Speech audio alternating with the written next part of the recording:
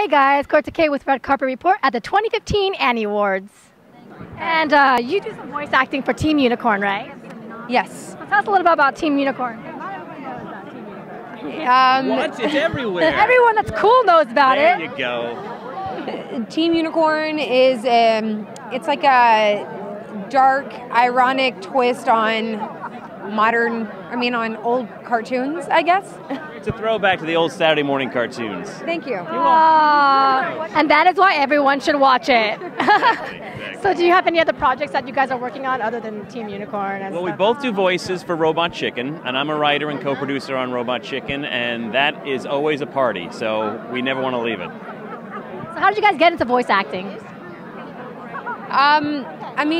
When you are friends with everybody that's making cartoon shows and you're an actor, generally people know what type of skills you have, so they just ask you to be a part of their projects if they feel like they can use you.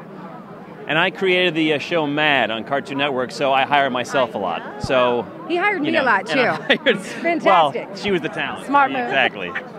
So do you guys think that it's more fun being a voice actor or a regular actor? You know, I find them both enjoyable because when one is stressful, the other releases the tension, you know? Yeah. Do you guys do any other forms of other voice acting other than like cartoons, maybe video games or something else? Have you done video games yet? I haven't done video games yet, but I've done animated shows and animated movies.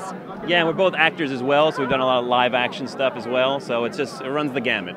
Great. Well, guys, have fun tonight. Thank you very much. Thank you. Thanks for watching, guys, and go ahead and like, comment, and subscribe, and tell me, do I look like a cartoon character? Because that's what everyone's been saying tonight.